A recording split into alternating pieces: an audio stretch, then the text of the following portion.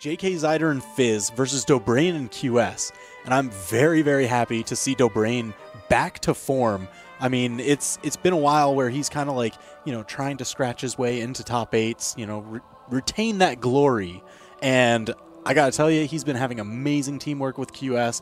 I'm very happy to see that. It's going to be a very interesting matchup going against kind of this new school of player, JK Zyder and Fizz. Right.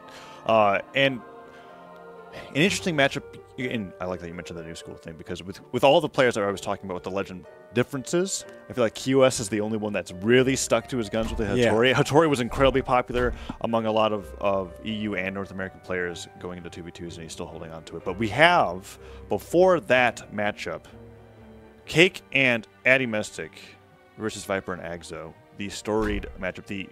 We've seen it time and time again in grand finals, both in LANs and EU online tournaments alike. And it's going to be happening in losers' quarters. That means one of them is going to be out at 5th place. That's wild. That is absolutely wild. I mean, we can see Cake and Addymestic. They've already got the Fate pick locked in. They've got the Thor pick locked in.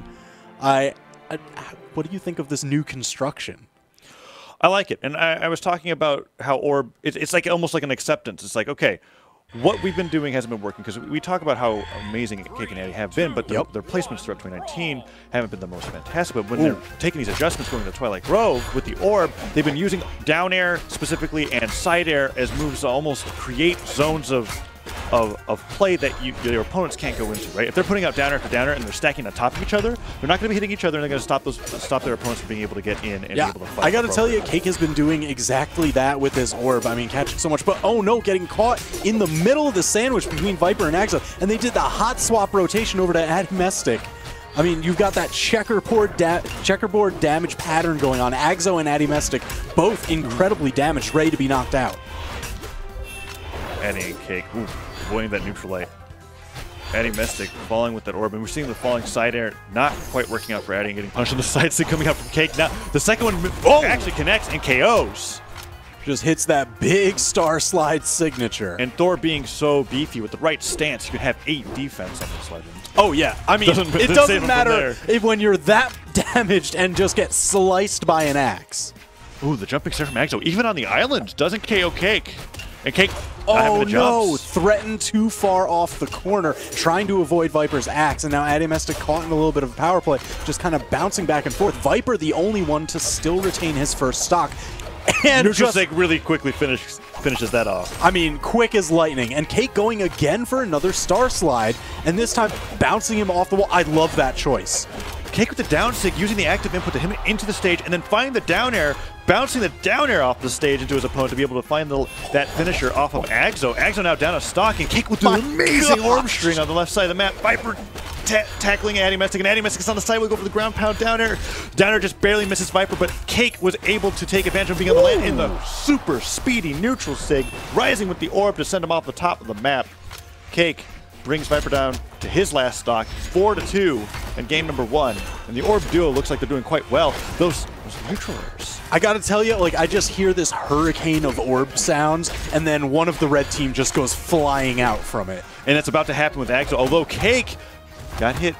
Managed to get to the left side of the map, but Aggz0 was taken off the top, and Addymestic and Cake are now just going to be using the Orb to great effect. As you saw the team combo off the Twilight Grove. Cake being so incredibly clever. Ooh, crisscrossing each other. I mean, look at this coverage. It is absolutely phenomenal. VipR managing to take down a stock, but I mean, it's still 3-1, and VipR is so incredibly damaged. Cake switching over to the side, but feels like for the very first time, and using probably the least used Fate signature, that down signature, allowing Fate to teleport forward, has a little area of effect connection. And really I mean, feeling those.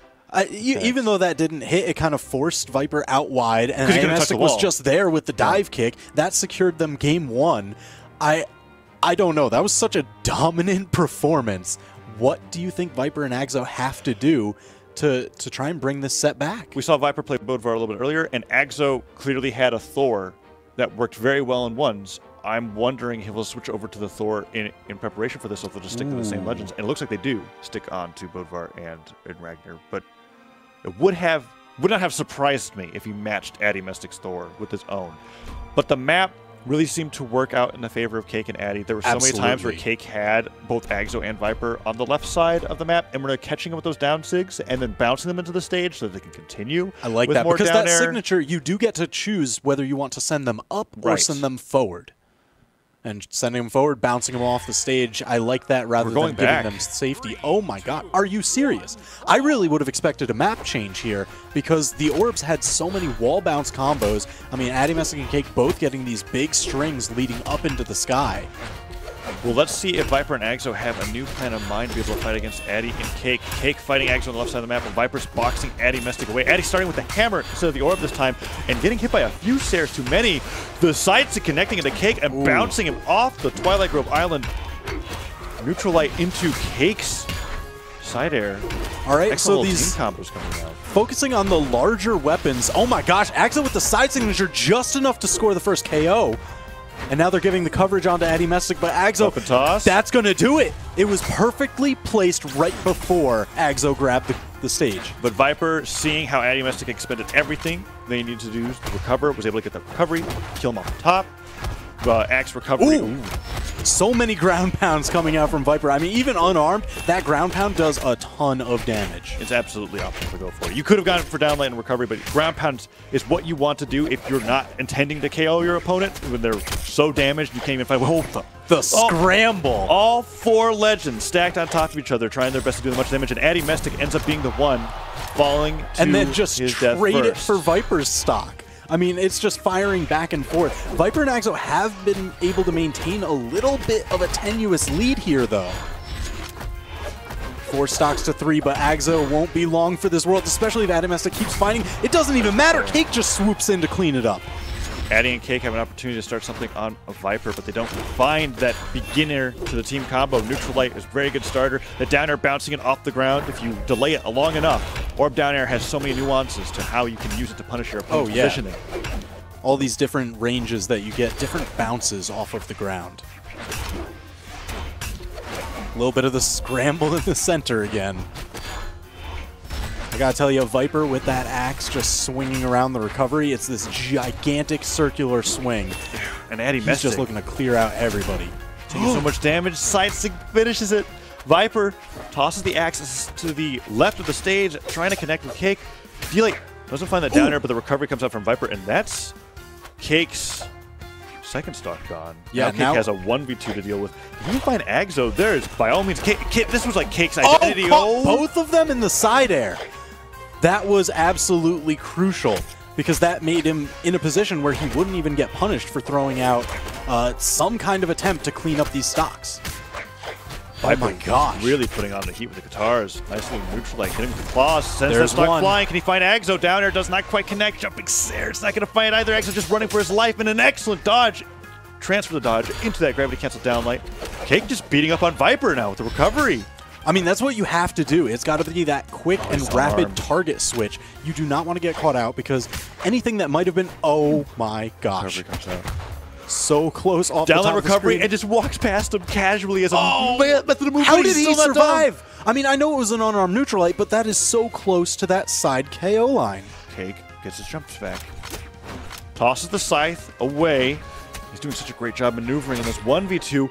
And at this point, VipR was 2 stocks up. Aggz0 nearly loses that stock to a side air, and VipR finds himself getting hit by the neutral light recovery.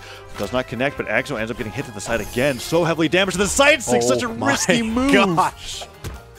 I gotta tell you, wow, even with that friendly fire, man, Cake has done such a phenomenal job extending this stock and surviving. And there's another. It's dead even. Cake has brought this back. This falling stare from VipR missed, and Cake has just to find a few more moves. That's going to put him into neutral sig kill percent. VipR jumping with that nair. So incredibly close to the stare into the side of the wall. VipR manages to clutch what was, by all means, a 1 game. The damage difference between... look at Cake and VipR, and then look at Aggz0 and Addymestic. And I was like, before the action really got started, I know that what I wanted to mention was Cake tends to have the 1v2 identity when it comes to Addy and Cake, and VipR has the 1v2 identity because sometimes, not very often in 2v2s, one of your teammate's going to end up losing all their stocks before you are. If of course. In a losing situation. That's why 1v2s are so common. But we've seen more comebacks from VipR and Cake than anybody else in the European scene. Absolutely. And that was a comeback in the making, stopped by, of course, the comeback maker himself, VipR. Man, I did not think that Blue Team would be able to bring it back as much as they did at the tail end there. It was a, 3 stocks to 1 situation. I really thought that would be the swing of momentum in the set, the way of VipR and Aggz0, but I give it even right now. They opt out of Twilight Grove and pick Mammoth Fortress. VipR and Aggz0 against Cake and Addymestic. No legend swaps the entire time. Game number 3 to decide who goes in the losers semifinals to fight against the winner of JK Cider Fizz and versus Dobrain and QS. All right, so there's not a lot more platforms here like there were on Twilight Grove, so that center area isn't going to be as conducive to swinging the large weapons of the hammer and the axe that VipR got so much mileage off of early in that second game. Also damage right there. The weapon toss goes high, connects with Cake. Doesn't lead into too much else, and Addymestic finds the hammer. The down air doesn't reach as far as he wants, but Cake the scuffle on the left side of the map working out. Oh, wow. That was an early KO, and Addy going for that slightly wide hammer toss. VipR not biting.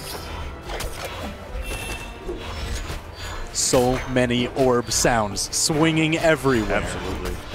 Downer after downer from Cake as he's just keeping Aggz0. Aggz0 doesn't even really need to be interacting with Addy. He's relying on Addymestic to do well against VipR, and doing well is what he is exactly doing. Downer connects, spikes him perfectly underneath the map to his death, and trying to find even more. Chunked off the side. Now they've got the momentary power play against Addymestic. You know they're going to double stack this edge guard. Oh wow, Aggz0 rotating far over towards Cake. Down there, misses out. Aggz0 tosses his hammer to the side, goes for that spinning sword recovery. Oh no, Addymestic just falling. I mean, it's not that bad. He was incredibly damaged, still his first stock. And I don't know, I think sometimes you may even kind of work out better losing it there, just because every time that you get tagged, your teammate is left longer and longer in the 2v1, just because you get sent farther and farther. Now Cake, he took so much damage, he's deep in the red, but so is VipR. Aggz0 not far behind, especially if he takes any more of those hammer swings. How did Cake just get sent off there? Cake's just been taking a huge beating in game number 3 now in his last stock, being the one that was able to do the stock tanking in game 2. Fully charging. Fate signatures are fun in the sense that you can charge them a little long and it changes the property, and you can even do it off of a gravity cancel charge. Going for that blast and managed to find it. Aggz0 and VipR off the left side of the stage. Everybody manages to hold on to their stock. Addymestic punished for that side stick, but doesn't lose the stock. Another side stick goes punished again. Aggz0 has Cake towards the top of the map. Cake wants to finish off either Aggz0 or VipR's stock before he takes too much more damage. Otherwise, he could put Addymestic in the same situation. He was able to put Addymestic with the double KO.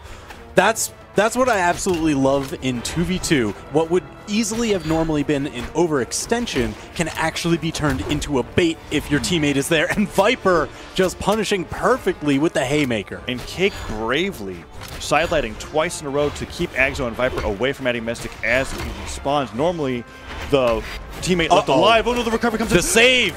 Oh no, but so many weapon tosses, just barely. Cake's severely damaged after the offstage exchange. Addymestic looking for the sidelight. Sair can't find it. And Cake sent flying, but the delayed Sair's not going to KO just yet. But VipR finding the recovery, still alive. Addymestic keeping VipR away. Weapon spawn is in favor of the red team, and VipR cleverly denies it away from Cake. Cake staying unarmed, only having his feet and fists to fight with against Aggz0. And Aggz0, wielding the sword, turns back on Addymestic, but Addymestic is making up for game number 2, keeping Aggz0 and VipR both occupied while Cake manages to find the scythe. Yeah, I mean, this has been dire straits for the blue team for quite some time here, and now Cake getting sent down finally, but he did a decent job bringing VipR into the red. We saw Addymestic almost make this comeback, and it was 3 stocks to 1. Here, he's only got to cut through 2. That down air made him drop the orb. Addymestic is now unarmed just like Cake was previously. Manages to dodge through and find the nair, but Aggz0 finds a Sair on the way back down. Connecting with another Sair. And now VipR has the axe for the edge guard. so incredibly dangerous, just guarding that corner, and that's exactly it. Aggz0, he can hit his teammate as long as he takes out Cake, and that's taking out Addymestic and Cake from the tournament. Addy and Cake are knocked out at 5th, and VipR and Aggz0 doing incredibly well in game number 3, move forward to fight against the winner of the teams Dobrain and QS versus JK Cider and Fizz. Oh, man. That consistent showing, VipR on that Ragnar that he's known for so well.